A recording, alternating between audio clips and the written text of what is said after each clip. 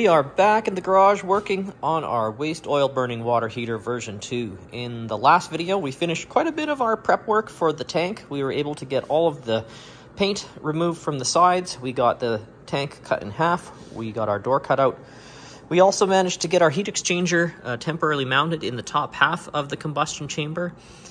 And so with that, we are going to continue with our fabrication, and hopefully we can get pretty much everything taken care of in this video.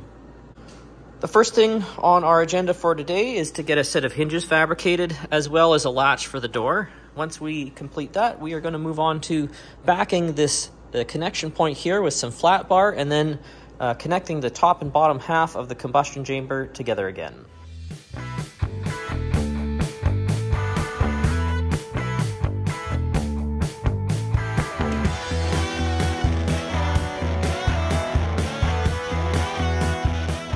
Quick little update here. I finished welding the outer ring around the top of the tank. That was easier to do that first.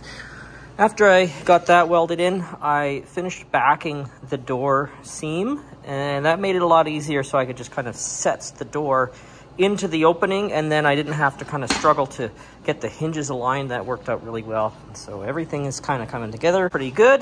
The hinges work very nicely, no binding whatsoever. Now I need to come up with another latch just to keep this closed, and we should be done with the door. And we will then move on to getting the top part of the oil burner to sit down onto this rim. Probably drill and tap some holes into this so I can use just some 1/4-inch bolts to thread in and hold everything together.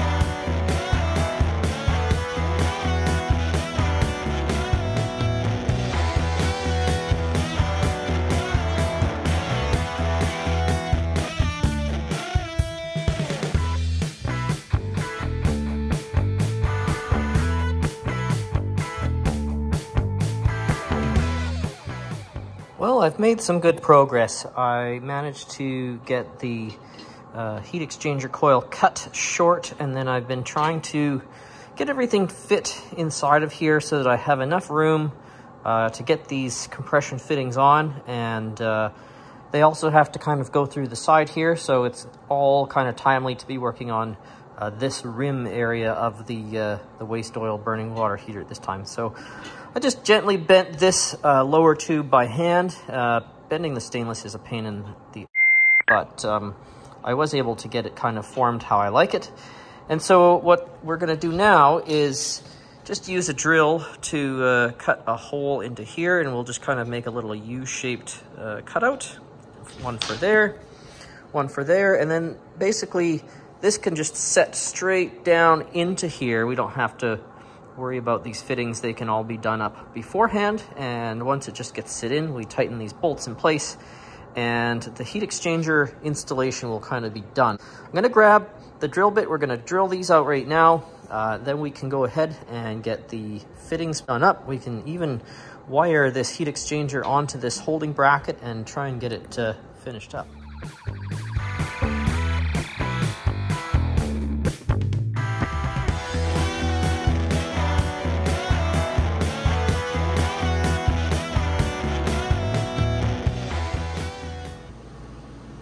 Well, I managed to get the heat exchanger coil with the 90-degree compression fittings, and I've just used these little pieces of tubing as stubs for right now, but everything is fitting together.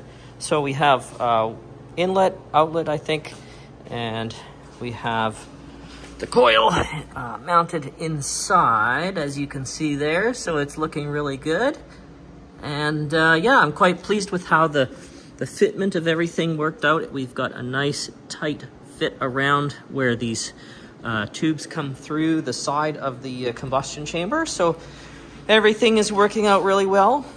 I would say that with that being done, all we need to do is just throw some 1/4-inch bolts in through these holes here. That will lock the two halves together. That basically completes that work. The next step will be to get the The bottom part, the air inlet piece, I'm gonna have to cut a piece out, machine it on the lathe, and we can get it welded into here. And then the other task to do is to get the flue cut to length so that we have, as you can see there we are, you can see it inside, you can see a little bit of that heat exchanger coil. We're gonna cut it so that it is about 3 inches from the bottom of this little pot here, and that should be about all there is to getting this thing fabricated.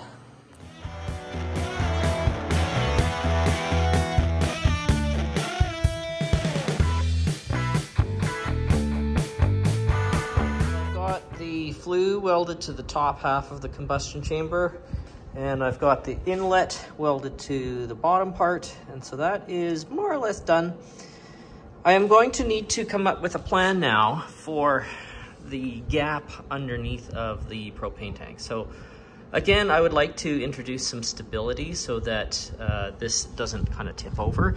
The base is kind of narrow, but more importantly, it's kind of hard to see there. There is virtually no air gap when we are using the propane tank as it is. So we need to find a way to elevate it so that we can get proper airflow. And I think to do that, we're gonna use the same technique. I'm gonna go grab another automotive rim out from my little storage yard, and we will make a nice base for it.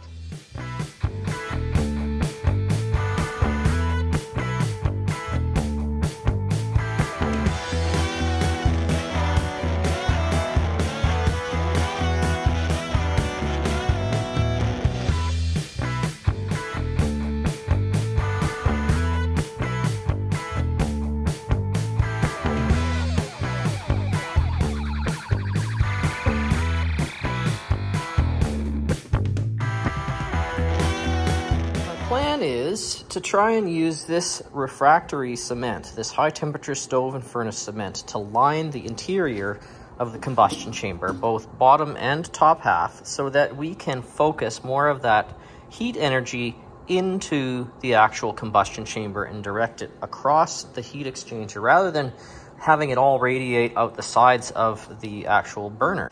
The next step before we actually go to assemble any of this, I've done some testing, and applying that refractory cement to bare steel, it really doesn't have great adhesion. But if you take a grinder to it and you rough up that surface, once you apply that cement to it, it actually sticks really well. And so well in fact that I was hitting this with a hammer to try and knock it loose, and it has bonded quite well to the actual steel where I ground it down. The tricky part here is I'm going to have to try and grind down or prep most of this interior surface and that as best I can using the grinder. It's going to be a little bit tough with that flue in there now. In hindsight, I'm realizing, oh, maybe I should have waited to before I welded that in, but we'll deal with that as it is now. The next step, like I said, the fabrication is done. We got to get a layer of this in. Once this is in, it has to set up for 24 hours. And once it's set up, then we have to gradually increase the temperature, so I'll likely be using a propane burner instead of the waste oil burner to do the first heating. We'll do it without the actual heat exchanger in there, so we can get all of this refractory cement set up, ready to go. Once we've fired it for the first time, it turns this kind of rock hard and it's good to go. We can then get everything installed in its final position and go for a test burn. All right, well, I am done for today. I did get the refractory cement spread along the interior of the combustion chamber.